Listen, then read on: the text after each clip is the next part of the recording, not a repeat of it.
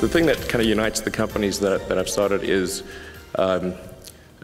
was when I was in college, I thought about what would most affect the future of humanity. And the three things that I could come up with were the internet, the transition to sustainable energy, both the production and consumption of energy in a sustainable manner, and the third was space exploration, in particular making life multiplanetary. And I did not expect ever to be involved in the space side of things. Those were simply what I thought were most important in the abstract. But fortunately, via some capital I was able to acquire from selling some internet companies that allowed me to enter the space arena. So let's see. So the story of Tesla, since this is obviously a clean tech forum, is sort of an interesting one. I initially thought that there wouldn't really be a need for a new company to come in and do electric vehicles because if people recall, there was the EV1, there was the RAV4 EV, and it looked like there was momentum in the direction of electric vehicles. So that's cool, so there's no need for some new entrant to enter the game. And then in a remarkable turn of events, GM and Toyota recalled the vehicles, and GM crushed them in a lot somewhere. If people have seen Who Killed the Electric Car, you know what I'm talking about.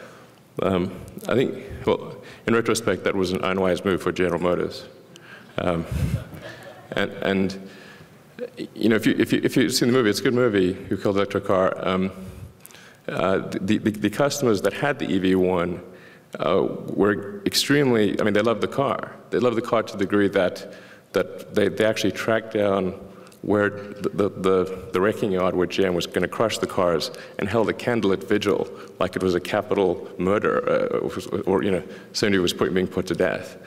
And I think companies ought to take note when customers hold candlelit vigils for their products.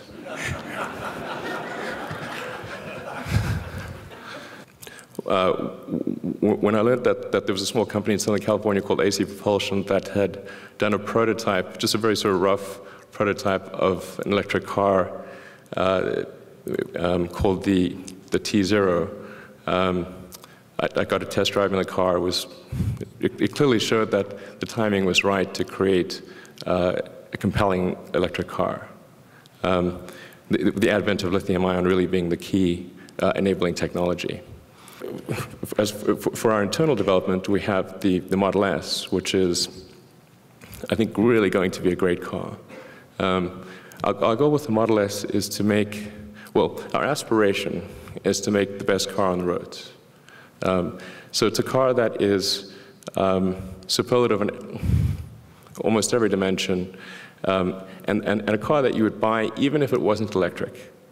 I mean, I think that's a very important distinction. You want people to buy the car, you don't want people to have to accept a bunch of negative things in order to be environmental. You want to create the best product, and such that even if somebody doesn't care about the environment, that they would still buy it. And that's really our goal with the Model S. And I feel very confident that we'll continue to make great cars and continue to add to the innovation with each successive model. At the end of this year, we'll be unveiling our Model X, which is kind of an SUV. Our goal will be to make something that is cooler than any SUV, but has more functionality than any minivan. So that would be a tricky thing, but I think we've got a shot at doing that. You know, I think Tesla is an American car company you can sort of refer to, I think we'll think of as, hey, this is a car company that you can really be proud of, you know, as an American. Just as we're very proud of, you know, the Apples and Googles and whatnot, Intel, Cisco. This is a car company where, for the first time in a long time, the United States is the leader in automotive technology. And it's just interesting to note that you've got Daimler, the company that invented the internal combustion engine car, that's coming to Tesla and having us supply them with electric powertrain components. You've got Toyota, the largest car company in the world, and the leader in hybrids, also coming to Tesla to supply them with an electric powertrain. I think people would have had a hard time imagining that such a thing would occur several years ago. What advice would you give to an entrepreneur and also to investors, how you approach creating value and being successful? What does it take, and what would you advise? Well, I think it's important to have a very, to apply critical thinking to, this may sound trite, but to apply critical thinking to what one is doing. By that I mean just the fundamentals of logic, do you have the right axioms? Are they relevant? And are you making the right conclusions based on those axioms? That's the essence of critical thinking, and yet it is amazing how often people fail to do that. I think wishful thinking is innate in the human brain. You want things to be the way you wish them to be, and so you tend to filter information that you shouldn't filter. That's the most common flaw that I see. And then I also tend to see that people, instead of reasoning from first principles, they will tend to act in a manner, they'll do things because others are doing them, because there is a trend, or they just see everyone going in that direction, so they think that must be a good direction to go, which is sometimes correct, but then sometimes you're going to run off a cliff or something. So it's much better to really look at things from, as one would say in physics, from a first principle standpoint. What are the fundamental truths, or the most fundamental truths in an arena, and what can you, any conclusions, logic that you come to must be derived from those fundamental truths. Actually, that's where physics is really helpful, except in unexplored areas of physics, or difficult to explore. Physics is very helpful for figuring out whether you're violating one of the fundamental laws, like are you conserving momentum and energy? If you're not, then you probably are not going to be successful. Or if you think you're not. I think one thing, try to get to a useful prototype as soon as possible with the least amount of money. I think that's usually a good idea. Everything works on PowerPoint, and so people are somewhat skeptical if they see a PowerPoint presentation or a website or something. But if they see the actual hardware and it's working, that is much more convincing. That's why the first thing we did with Tesla was to create a prototype Roadster. That was the first order of business, to show people that it was real and it actually did work. And even though it was somewhat of a hack, it still gave people the feeling of what it could be. So I think generally that's a good move. It also will help identify if what you're trying to do is impossible or extremely difficult or something like that.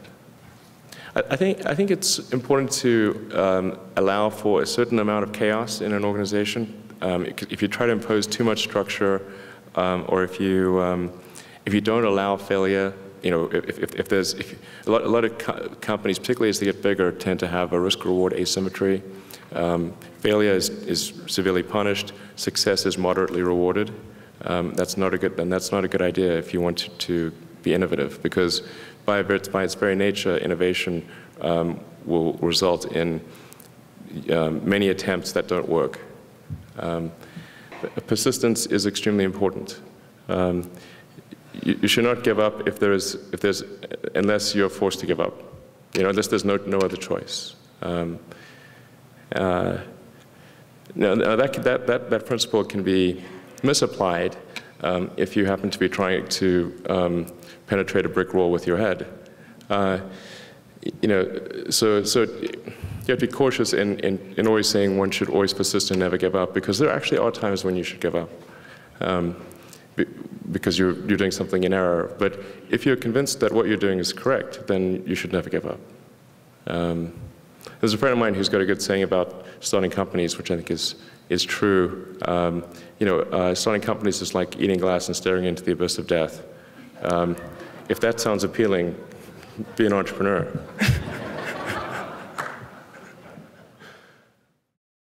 In 2020, I think it's going to be, it's going to be really just dirt cheap to have a long-range battery. I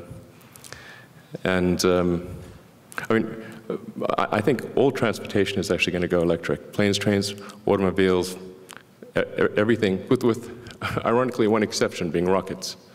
And unfortunately, there's no way to avoid Newton's third law, and you need to expel high pressure gas at high velocity in order to escape Earth's gravity.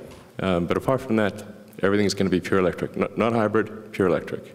A prediction that I've been making for a while is that, I feel very comfortable in making these predictions, because I think it'll actually will occur sooner. That's why I've actually been willing to take, if somebody wants to bet me on this, I'm happy to bet them. Which is that by 2030, a majority of all new cars manufactured in the United States will be pure electric. So, just under 20 years. And 20 years after that, so by mid-century, the vast majority of cars on the road will be pure electric. It always takes time to replace the install base and the legacy products, but that's what I expect. And the fundamental good that I hope Tesla, people will look back and say that Tesla achieved was that Tesla served as a catalyst to accelerate that transition. Now, as we get to the point where we've got half of all the cars on the road or more being electric, there's certainly going to be a need for grid upgrades, charging stations, and an increasing need for that. But it's not something that I think is very pressing in, say, the next year or two. But Tesla, and we do recognize that as an important long-term thing, and we are developing a high-speed charger, which is capable of recharging the battery pack in about 40 minutes or so. We're going to offer that for free to our customers. So we're going to just pick locations along the major interstates every 100 miles or so where there's a decent amount of traffic and just install them for free. If they start to see significant usage, then we might put a card reader on them or something. I do think that's an important thing to address, so we're going to address it. We're also happy to sell those fast chargers to others if they want to install them in places. The other thing we've done with the Model S is we've designed the battery pack such that it can be swapped out in under a minute. It's just in the floor pan of the car. I'm not sure how many people will actually make use of that, but we wanted to have it in there just to preserve the optionality. Worst case, it makes it very easy to service, very easy to install a pack in the factory and that kind of thing. Yeah, between those, essentially those two things, plus offering a 300-mile range car, I think we've gone a long way towards addressing people's range concerns. But I think overall, for the 21st century, the biggest single problem that humanity faces is sustainable production and consumption of energy. And there's so much, I mean, that's such a huge problem that there's so much that can be done in that arena that, I mean, it's really more than enough to absorb, I think, any number of startups and companies, because it's such a tough problem and it's such a big problem.